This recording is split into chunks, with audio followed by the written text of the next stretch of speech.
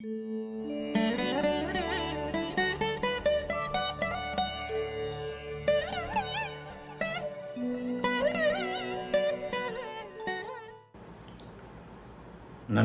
வணக்கம். எல்லோரும் நன்றாக இருப்பீர்கள். யூடியூப் நேயர் ரமேஷ் ஆர். இந்த ரமேஷ் ஆர் அவருடைய அமைப்பு என்னன்னு பார்த்தோம்னா, ரமேஷ் ஆருடைய ஜோதிட சந்தேகம்: தாராளமாக தானம் பண்ணுறவங்க யார்? அதன் பாவகம் மற்றும் காரகத்துவங்கள் எப்படி இருக்கும்? கல்வி, உயர்கல்வி, ஆராய்ச்சி, அது பற்றிய கிரக நிலைகள் பற்றி சொல்லுங்கள் குருஜி. ரமேஷ் ஆர் என்ன கேட்குறீங்க? தாராளமாக தானம் பண்ணுறவங்க யார்? அதோடைய பாவகம் மற்றும் காரகத்துவங்கள் எப்படி இருக்கும்? கல்வி, உயர்கல்வி, ஆராய்ச்சி. ரமேஷ் ஆர், ஜோதிடப்படி தாராளமாக தானம் பண்ணுறவங்கள வேறு வகையாக சொல்லலாம். செலவு பண்ணுறவங்கன்னு சொல்லலாம். அதாவது விரயம் செய்பவர்கள். எப்படி இருந்தாலும் தானம் அப்படின்னு வந்துடுற போது தன்னுடைய பொருளையோ பிறருடைய பொருளையோ தானம் செய்பவர்கள் அப்படிங்கிறத அடுத்தவர்களுக்கு கொடுப்பவர்கள், தன்னை விட்டு ஒரு பொருளை நீக்குபவர்கள், அளிப்பவர்கள் அப்படின்னு சொல்லிடலாம். அந்த அமைப்பின்படி தாராளமாக தானம் பண்ணுறதற்கான பாவகம் 12ஆம் பாவகம். ஒருவர் தாராளமாக தானம் பண்ணணும், செலவு பண்ணணும், விரயம் பண்ணணும். அவர் எப்படிப்பட்ட செலவுகளை செய்கிறார்? நல்ல செலவா, கெட்ட செலவா, விரயம் செய்கிறாரா, அல்லது எந்த மாதிரியான அமைப்புகளில் இருக்கிறார் அப்படிங்கிறத வேணால் அடுத்து பார்த்து கொள்ளலாமே தவிர, செலவு செய்வதற்கான பாவகம், தானம் செய்வதற்கான பாவகம் 12ஆம் பாவகமும் சுக்கிர கிரகமும் ஆகும். ஒருவருடைய ஜாதகத்தில் ஒருவருடைய ஜாதகத்தில் சுக்கிரன் உச்ச நிலைகளில் சுப தொடர்புகள் ஏற்பட்டு சுப நிலைகளில் 12ஆம் பாவகத்தோடும் 5ஆம் பாவகத்தோடும் தொடர்பு கொள்ளும் பட்சத்தில், சுக்கிரன் 5, 12ஆம் பாவகங்களில் தொடர்பு கொள்ளும் போது அவர் கர்ணனாக இருப்பார். இதில் என்னென்னா, தன்னுடைய சொந்த பணத்தை செலவு பண்ணுறாரா அல்லது அடுத்தவர்களுடைய பணத்தை செலவு பண்ணுறாரா? சில பேர் பார்த்திங்கன்னா திருடி கூட தானம் பண்ணிக்கிறவர்கள் இருக்கிறாங்க. நம்ம கதைகள்லாம் இதில் பேப்பர்களெல்லாம் படிக்கிறோம். திருடுவார். அவருடைய கிராமத்திற்கு அவர் மிகப்பெரிய ஒரு நல்ல இதை செய்து கொடுத்துருப்பார். அவருடைய ஊருக்கு, சொந்த ஊரில் அவர் வள்ளலாக இருப்பார். நிறைய திருமணங்களுக்கு, நிறைய பேருக்கு நல்ல விதமான விஷயங்களுக்கு இதை தானம் கொடுத்துருப்பார். இந்த மாதிரியான அமைப்புகளுக்கும் காரணம் இந்த சுக்கிர கிரகம் தான். ஒருவருடைய ஜாதகத்தில் தாராளமாக செலவு செய்ய வேண்டுமெனில் சுக்கிர கிரகம் வலுத்து நல்ல சுப அமைப்பில் இருக்க வேண்டும். சுபருடைய வீடுகளில் இருக்கணும். தான் சொந்தமாக சம்பாதித்து செலவு செய்வாரா அப்படிங்கிறத 5, 12ஆம் பாவகங்கள் குறிக்கின்றன.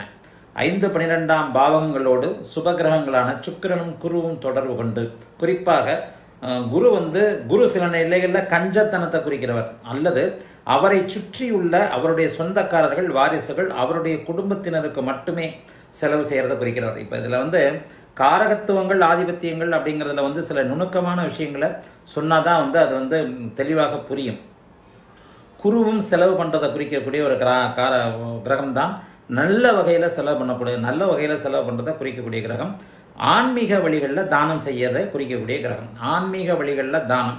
நீங்கள் கேட்ட கேள்வி, ஒருவர் தாராளமாக தானம் செய்வது என்ன கேட்டிருக்கிறீங்கன்னா, தாராளமாக தானம் பண்ணுறவங்க யார்? கோவிலுக்கு செய்பவர்கள்னு வச்சுட்டிங்கன்னா, குரு செலவு பண்ணி, அதாவது குரு வலுத்தவர், குரு 3ஆம் இடத்தோடு 9ஆம் இடத்தோடு 5ஆம் பாவகத்தோடு 12, 3, 9, 5, 12ஆம் பாவகங்களோடு குரு தொடர்பு கொண்டிருக்கின்ற நிலையில் ஒருவர் கோவிலுக்கு செலவு பண்ணுவார். அந்த கோவிலுக்கு அல்லது அவருடைய சொந்தக்காரர்களுக்கு, அவரை சுற்றியுள்ள அவருடைய குடும்பத்தினருக்கு சேர்த்து வைப்பார். அதை தானம் செய்வார். கோவில் சம்பந்தப்பட்ட விஷயங்களை செய்வார். அதே நேரத்தில் சுக்கிரன் பலருக்கும், அறிமுகம் இல்லாதவருக்கும், அடுத்தவர்களுக்கும், ஜாதி மத இன பேதமின்றி பிறரை சந்தோஷப்படுத்தி பார்ப்பதுன்னு சொல்கிறாங்கல்ல, கர்ணனை போல. யார் என்னன்னு இருந்தாலும் பரவாயில்ல, என்கிட்ட வந்து விட்டார், அதாவது தராதரம் கூட அறியாமல் எதிரியாக இருந்தாலும் அவருக்கு தானம் செய்கின்ற குணத்தை என்னிடம் இவர் கேட்டுவிட்டார், அந்த ஒரே காரணத்திற்காக இவருக்கு நான் கொடுத்தே தீருவேன் அப்படின்னு பாத்திரம் அறியாமல் கூட பிச்சையிடுகின்ற குணத்தை கொடுப்பவர் சுக்கிரன். அதுலேயும் அந்த சுக்கிரன் 5, 12ஆம் இடங்களோடு தொடர்பு கொண்டு விட்டால் தான் சொந்தமாக சுயமாக சம்பாதித்த பணத்தை மிகவும் ஒரு நல்ல சந்தோஷ மனநிலையில் அவர் தானம் பண்ணுவார். அதாவது கொடுப்பதற்கென்றே பிறந்தவர் கர்ணன், எந்த சூழ்நிலையிலையும் மறுக்க மாட்டார் அப்படிங்கிறதுக்கு சுக்கிரனும் 5-12 பாவகங்களும் வலுத்திருக்க வேண்டும்.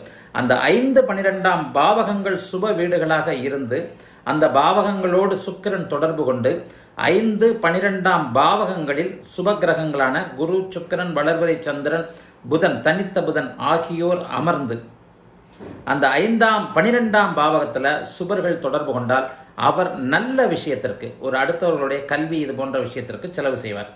இது ஒரு மிக மிக முக்கியமான விதி. குருவும் சில நிலைகளில் தானம், ஆன்மீக தானம், ஆன்மீகம் சம்பந்தப்பட்ட விஷயங்களுக்கு, கோவில் போன்ற விஷயங்களுக்கு செய்யக்கூடியவரை குருவும் குறிக்கிறார். குரு பெரிய சில நிலைகளில் பெரிய கஞ்சத்தனத்தை குறிப்பார். அதாவது தான் கஞ்சனாக இருந்து கடுமையான சிக்கனக்காரராக, சிக்கனமும் மற்றும் கஞ்சனாக இருந்து தன்னுடைய இதுக்கு செலவு பண்ணி, அது ஒரு பெரிய விஷயம். என்ன இதுனா, தன்னுடைய இதுக்கு செலவு பண்ணுவார், தன்னுடைய குடும்பத்திற்கு மட்டுமே சேர்த்து வைக்கின்ற ஒரு இதை கொடுப்பார். கல்வி, உயர்கல்வி, ஆராய்ச்சி, கிரக நிலைகளை பற்றி சொல்லுங்கள் அப்படின்னு சொல்லிட்டீங்க. இப்போ இந்த கல்வி அப்படின்னு எடுத்துக்கிட்டால் 4ஆம் பாவகம், வித்தைக்காரகன் புதன், வித்தை, கல்வி இது பற்ற இடங்களை 4ஆம் பாவகம், அதாவது ஒரு பள்ளி கல்வி வரையிலான அமைப்புகளை 4ஆம் பாவகமும், பள்ளிக்கல்விக்கு அதாவது கல்விக்கு மேற்பட்ட ஒரு பிஹெச்டி, எம்ஏ மாதிரி முதுநிலை கல்வின்னு சொல்கிறோம் இல்லையா, காலேஜ் வரைக்குமான ஒரு கல்வியை, ஆதார வகையிலான கல்வியை 4ஆம் பாவகமும், அதன் பிறகு வாழ்க்கை கல்வி எனப்படும் மேற்படிப்பு, ஒரு பிஹெச்டி மாதிரியான ஆய்வுகளுக்கான அமைப்புகளை 9ஆம் பாவகமும் குறிக்கிறது. இதை உயர்நிலை கல்வி, அடிப்படை கல்வின்னு பிரிக்கலாம். கல்விக்கான பாவகம் என்பது 4ஆம் பாவகம் தான். 4ஆம் பாவகம் வித்தைக்காரகன், ஒட்டுமொத்தமான கல்விக்காரகன், வித்யாக்காரகன், வித்தைக்காரகன் என்று சொல்லப்படக்கூடிய புதன் ஒருவர் மட்டுமே. ஆக புதன் புதனும் 4ஆம் பாவகமும் ஒருவருக்கு வலுத்திருந்தால் அவர் கல்வி சம்பந்தப்பட்ட விஷயங்கள் மிகவும் நன்றாக இருக்கும். ஆராய்ச்சிக்கும் அவர் தான் காரகன். புதன் சில நிலைகளில் ஆராய்ச்சிங்கிறது என்னன்னா, மறைந்திருத்த பொருளை கண்டுபிடிக்கிறது தான் ஆராய்ச்சி. தெரியாமல் இருக்கக்கூடிய ஒரு விஷயத்தை தெரிய வைப்பது ஆராய்ச்சி. அப்போ அந்த தெரியாமல் இருக்க வைக்கின்ற விஷயம் அப்படின்னு வந்துட்டாலே, மறைந்து கொண்டிருக்கின்ற விஷயங்கள் அப்படின்னு வந்துட்டாலே அவை ராகுவோடு சம்பந்தப்பட வேண்டும், இருள் கிரகங்களோடு சம்பந்தப்பட வேண்டும். இருள் கிரகம் சுபத்துவமாக இருக்க வேண்டும். அப்போ அந்த ராகு எப்போது சுபத்துவமாக இருந்து புதனோடு சம்பந்தப்படுகிறாரோ, புதனின் நட்சத்திரங்களில் அமர்வது, புதனின் பார்வை பெறுவது, புதனோடு 13 டிகிரிக்கு அப்பால் இருப்பது, புதனோடு ரொம்பவும் நெருங்கக்கூடாது, 8லிருந்து 13 டிகிரிக்குள் இருப்பது, இது போன்ற சில நிலைகளில் புதன் ராகு சேர்க்கை ஒருவரை ஆராய்ச்சி, அந்த இருக்கும் பாவகத்தை பொறுத்து எந்த பாவகமோ அது ஆராய்ச்சி குறிக்கும். புதனே வானியலுக்கும் ஆராய்ச்சிக்கும் அவர் தான். புதன் தான் வான சாஸ்திரம் எனப்படுகின்ற அஸ்ட்ரானமிக்கும், ஜோதிடம் எனப்படுகின்ற அஸ்ட்ரானமிக்கும் காரணமான ஒரு கிரகம். அப்போ புதன் கிரகம் அப்சர்வேஷனை குறிக்கக்கூடிய ஒரு கிரகம். கிரகித்தல், எதையும் துல்லியமாக கணக்கிடுதல், மறைந்திருக்கின்ற நுணுக்கமான விஷயங்கள், ஒரு பொருளின் மறைவுத்தன்மை, ஒரு பொருளுடைய இன்னொரு பக்கத்தை, லாட்டரல் திங்கிங்னு சொல்கிறோம் இல்லையா, ஒரு பொருளின் இன்னொரு பக்கத்தை அறியக்கூடியவர் புதன். எல்லாருக்கும் எல்லா விஷயங்களும் தெரிஞ்சிடறதில்ல, எல்லோருக்கும் எல்லா விஷயங்களும் வந்துடுறதில்ல. புதன் வலுத்தவன் மிகச்சிறந்த அறிவாளியாகவும் அதை எப்படி வெளிப்படுத்த வேண்டும் என்பதும் தெரிஞ்சவனாக இருப்பான். ஹவு டு ப்ரெசென்ட்னு சொல்கிறோம் இல்லையா. அப்போ அந்த ஹவு டு ப்ரெசென்ட்ன்றதும் ஒரு கலை தான். ஒருவர் தனக்குத்தானே தனக்கு எல்லாம் தெரிந்து கொண்டிருந்தால் கூட தனக்கு தெரியும் என்பதை அடுத்தவர்களுக்கு உணர வைப்பதும் ஒரு கலை. அந்த கலைக்கும் வித்தைக்கும் புதன் தான் காரணம். ஆகவே ஒருவருடைய ஜாதகத்தில் புதன் அதிக வலுவாக, இன்னொன்று நான் அடிக்கடி சொல்லுவேன், கல்வி வேறு, அறிவு வேறு, ஞானம் வேறுன்னு சொல்லுவேன். இரண்டிற்கும் புதன் தான் அதிபதி. இரண்டிற்கும் புதன் தான் அதிபதி. இதை கூட ஆன்மீகம் வேறு விதங்களில் சொல்லும். புதனுடைய, அதாவது புதனுக்கு பிரம்மன் ஞானத்திற்கு அதிபதி. அந்த பிரம்மன் படைப்பு கடவுள். அந்த பிரம்மனின் மனைவி கல்விக்கு அதிபதி சரஸ்வதி. நம்முடைய இந்து மத சாஸ்திரப்படி, நம்முடைய ஆன்மீக சம்பிரதாயங்களின்படி சரஸ்வதியே கல்விக்கான தேவதை, கல்வி கடவுள் அப்படிங்கிறது தெரியும். அதை கூட இன்னொரு நுணுக்கமாக ஆன்மீகம் சொல்லும். அதாவது பிரம்மனின் முதல் மனைவி சரஸ்வதி, அவள் அறிவுக்கு அதிபதி. இரண்டாவது மனைவி ஞான தீபா, அவள் ஞானத்திற்கு அதிபதி அப்படின்னு சொல்லும். அதாவது அறிவு வேறு, ஞானம் வேறு அப்படிங்கிற அர்த்தத்தில் சொல்லிக் கொடுப்பது அறிவு, சொல்லாமல் வருவது ஞானம். சொல்லிக் கொடுத்து தெரிய வருவது அறிவு, சொல்லாமலே தெரிய வருவது ஞானம். இந்த இரண்டிற்கும் புதன் தான். புதன் ஒரு ஒரு ஒரு நிலையில் சுபத்துவ நிலைகளில் இருக்கும்போது அறிவு கிடைக்கும், நேரடியான அறிவு கிடைக்கும். புதன் மறைமுகமான நீச்சபங்கம், வேறு மாதிரியான நீச்சபங்க சுபத்துவ அமைப்புகளில் இருக்கும்போது சொல்லாமல் வருகின்ற ஞானம் கிடைக்கும். உதாரணமாக மிதுன லக்னம்னு எடுத்துக்கிட்டிங்கன்னா, அந்த மிதுன லக்னம் வானசாஸ்திரம், ஜோதிடம் இது போன்ற அறிவுகளுக்கும், அதே கன்னியா லக்னம் புதனுடைய இன்னொரு பாவகமான கன்னியா லக்னம் சாஃப்ட்வேர் கணிதம், கம்ப்யூட்டர், சாஃப்ட்வேர் போன்ற இன்னொரு அமைப்புகளுக்கும் காரணம். இப்போ எல்லாவற்றிற்கும் வித்தியாசங்கள் இருக்கின்றன. காரகத்துவ வித்தியாசங்களை எப்போது வித்தியாசங்கள், ஆதிபத்திய வித்தியாசங்களை எப்போது மிக மிக மிக ஒரு நுணுக்கமாக புரிந்து கொள்ளும் போது தான் உங்களுக்கு பெரிய விஷயங்கள் ஏற்படும். அப்போ அந்த அமைப்பின்படி இப்போ நீங்கள் கல்வி, உயர்கல்வி, ஆராய்ச்சி அதற்கான காரகத்துவங்களை விளக்க சொல்லி கேட்குறீங்க.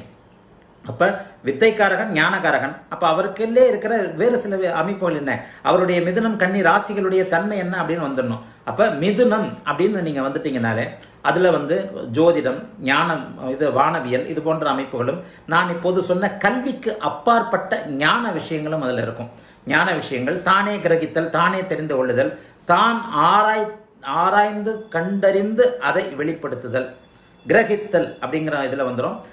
கன்னி நேரடியான கல்வி அறிவு, கம்ப்யூட்டர், சாஃப்ட்வேர், கம்ப்யூட்டர் சம்பந்தப்பட்டது, சொல்லிக் கொடுத்து வருகின்ற கணிதம், சொல்லிக் கொடுத்து ஒரு வாத்தியார் வச்சு சொல்லிக் கொடுத்து அந்த கணிதம் வருகிறது இல்லையா, அது போன்ற கணிதங்கள், இது போன்ற அமைப்புகளை புதனின் கன்னி வீடு, அந்த சூரியனுக்கு 11ஆம் வீட்டில் இருக்கிற மிதுன வீடு ஞான விஷயங்களையும், சூரியனுக்கு அருகில் இருக்கின்ற 2வது வீடாகிய கன்னி வீடு கல்வி விஷயங்களையும் குறிக்கும். இந்த இரண்டோடு எப்படிப்பட்ட நிலையில் புதன் தொடர்பு கொள்ளுகிறார், பிளஸ் சந்திரன். இப்போ ஜோதிடம்னு அதாவது அறிவுக்கும் ஞானம், இந்த வித்தை அனைத்துக்குமே புதனும் சந்திரனும் வலுவாக இருக்க வேண்டும். ஏன்னா சந்திரன் மனோகாரகன் இல்லையா, மனம் விஷயங்களில் மனதிற்கு காரணமான ஒரு கிரகம், மனதிற்கு காரணமான ஒரு கிரகத்துக்கு மிகப்பெரிய அமைப்பு, மனதிற்கு காரணமான ஒரு கிரகம். ஆக சந்திரனும், மனோகாரகனாகிய சந்திரனும், வித்தைக்காரகனாகிய புதனும் வலுத்திருப்பவன் எவனோ அவன் ஞானத்திற்கோ கல்விக்கோ ஒரு நல்ல அமைப்பில் இருப்பான். அந்த அமைப்பின்படி இந்த மிதுனம் தொடர்பு கொண்டால் அவர் ஞானத்தின் பால் கொண்ட ஒரு விஷயமா இருப்பார். கன்னி தொடர்பு கொண்டால் கன்னியின் பால் இருக்கின்ற ஒரு விஷயம். ரெண்டுக்கும் இடையில இருக்கிற காமன் கிரகம்.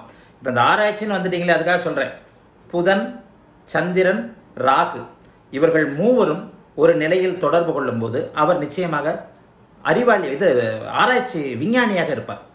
யாரோ ஒருவரோட ஒரு கமெண்ட் பார்த்தேன், விஞ்ஞானிக்கான விஞ்ஞானிக்கான அமைப்புகளை இது வரைக்கும் நீங்கள் சொல்லுங்க அப்படின்னு சொல்லியிருந்தாங்க. இந்த கேள்வியை கூட நான் அதற்கு உபயோகப்படுத்திக் கொள்கிறேன். சந்திரன் வலுவாக இருக்கின்றவர், அதாவது சந்திரன் வலுவாக இருந்தால் தான் நீங்கள் அடுத்தடுத்து தொடர் தோல்விகள் ஏற்பட்டால் கூட அந்த தொடர் தோல்விகளை தோல்விகளாக நினைக்காமல் மேலும் மேலும் முன்னேறி கொண்டே போகின்ற ஒரு ஆய்வு மனப்பான்மை கிடைக்கும். அந்த ஆய்வு மனப்பான்மை கிடைப்பதற்கு மனமாகிய சந்திரன் வலிமையாக இருக்க வேண்டும். அந்த வலிமையை கொடுக்கக்கூடியவர் ஒரு கேந்திரங்களில், ஒரு நல்ல ஒளிநிலைகளில், அட்லீஸ்ட் ஒரு நவமி திதிக்கு மேலே போயிட்டார்னாலே அவர் தேய்பிரை கிட்டத்தட்ட ஒரு முழுக்க இருளடைகின்ற ஒரு தன்மைக்கு போயிடுவார். அஷ்டமி நவமிக்குள்ளே இருக்கின்ற ஒரு சந்திரன், அதாவது சூரியனுக்கு பின் 10வது இடத்துல இருக்கிற சந்திரன், அவரோடு தொடர்பு கொண்ட புதன், சந்திர கேந்திரம் அமைப்புகளில் இருக்கக்கூடிய ஒரு புதன், அந்த புதனோடு தொடர்பு கொண்டு 13 டிகிரிக்குள் இருக்கின்ற ராகு, இவைகள் இந்த மூவருமே சுக்கிர குருவோடு சுபத்துவம் ஆகியிருக்கின்ற நிலைமைகளில் ஒருவர் ஆராய்ச்சி விஞ்ஞானி, வானவியலோ அல்லது வேறு எந்த விதமான இதோ புதுவிதமான கண்டுபிடிப்புகள், இதில் அவருடைய ஜாதகத்தில் எந்த கிரகம் வலுத்திருக்கிறது, உதாரணமாக சனி வலுத்திருக்கிறார், சனி சுபத்துவமாகி இருக்கிறார் அப்படிங்கிற நிலைமையில அந்த ஜாதகர் விஞ்ஞானியாக மோட்டார் தொழிலில் கண்டுபிடிக்கிற விஞ்ஞானியாக இருப்பார். இதே புதனே அவருடைய அதிக சுபத்துவமான கிரகம்னா அவர் வானவியல் சம்பந்தப்பட்ட ஆய்வுகளை மேற்கொண்டிருப்பார். இதில் செவ்வாய் சுபத்துவமாக இருந்து புதன், ராகு, சந்திரன் வலுத்திருந்தால் அவர் மருத்துவம் சார்ந்த வேறு செவ்வாயின் காரகத்துவங்களில் கண்டுபிடிக்கக்கூடிய விஞ்ஞானியாக இருப்பார். ஆகவே ஒருவர் விஞ்ஞானியாக வேண்டும், அறிவாளியாக இருக்கணும், செயற்கை அறிவுடன் இருக்க வேண்டும் அப்படின்னு சொல்லிட்டாலே புதன், சந்திரன், ராகு இந்த காம்பினேஷன்ஸ் கண்டிப்பாக இருக்கும். அதில் வந்து எவர் வந்து அதிகமான சுபத்துவமாக இருக்கிறாரோ அந்த துறையில் அவர் வருவார். அப்போ இப்போ நான் சொன்ன மாதிரி நீங்கள் கேட்ட கேள்விக்கு கல்வி அப்படின்னு வந்துட்டு வித்தைக்காரகனாகிய புதனே முதல் நிலை சம்பந்தப்பட்ட முதல் நிலை காரகத்துவ கிரகமாகவும், அடிப்படை கல்விக்கு 4ஆம் வீடு என்று சொல்லப்படக்கூடிய புதனுடைய காரகத்திற்கு இதான அந்த 4ஆம் வீடு, அந்த 4ஆம் வீடு தான் அடிப்படை கல்வின்றதை கல்லூரி வரைக்குமே சொல்லிடலாம். சில பேர் வந்து என்ன சொல்லுவாங்கன்னா அடிப்படை கல்வி +2 வரைக்கும் தான், கல்லூரிக்கு மேலே போகும்போது 9ஆம் பாவகத்தை பார்க்க வேண்டும் என்று சொல்வார்கள். நிச்சயமாக அல்ல. இன்றைய கலாச்சாரத்தின்படி, ஜோதிட ஆய்வுகளின்படி கல்லூரி படிப்பு முடிந்து நீங்கள் வெளியே வரும் வரைக்கும் அதை 4ஆம் பாவகம் குறிக்கிறது. அதுக்கப்புறம் உங்களுக்கு படிப்பு தேவையில்லை. ஆனால் பிஜி என்று சொல்லப்படக்கூடிய போஸ்ட் கிராஜுவேட், அதற்கு பிறகு எம்எஸ்சி, எம்ஏ, எம்ஃபில், இது பிஹெச்டி, டாக்டர் பட்டங்கள் என்று சொல்லப்படக்கூடிய அமைப்புகளுக்கு நீங்கள் போக வேண்டுமானால் அதற்கு வந்து உயர்கல்வி மேற்படிப்பு என்று சொல்லப்படக்கூடிய 9ஆம் பாவகமும் சுட்டி காட்டும். இரண்டிற்குமே காரகமான கிரகம் வந்து புதன் தான், மற்ற எந்த ஒரு இதுவும் கிடையாது. புதன் வலுத்தவர், அடிப்படையில் புதன் வலுத்தவர் மேலும் மேலும் மேலும் மேலும் படித்து கொண்டே போவார். அவர் எப்படிப்பட்ட சூழ்நிலையில் அவருடைய படிப்பு இருக்கிறது அப்படிங்கிறத பொறுத்து தான் இந்த விஞ்ஞானியுடைய ஜாதக அமைப்பும் இப்போது நான் சொன்ன மாதிரி தான் இருக்கும். சரிங்களா?